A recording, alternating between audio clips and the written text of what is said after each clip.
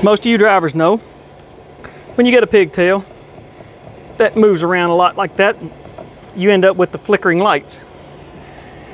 And those lights in the back, sometimes you can see it in your mirror, sometimes you can't.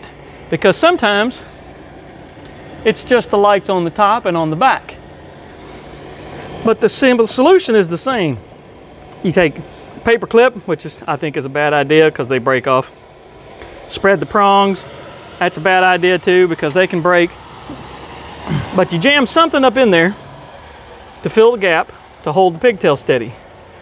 There's lots of different ways. Lots of drivers have their opinions. I've tried all of them.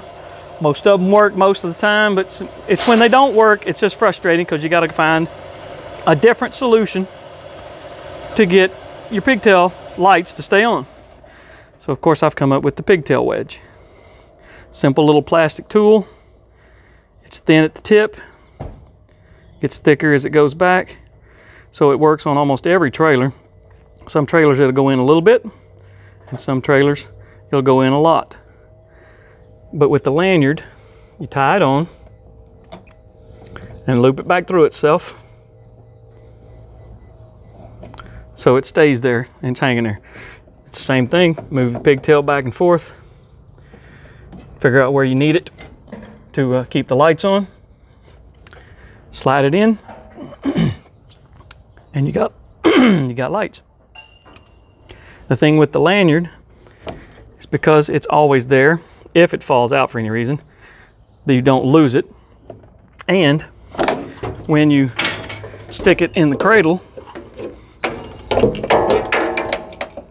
it's always there. So the next time you need it,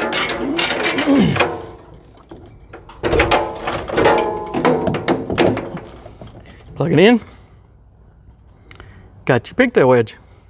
And of course I use it every single trailer that I hook to, so I don't have problems rolling down the road. Prevent the problem before it ever starts. That is the Pigtail Wedge.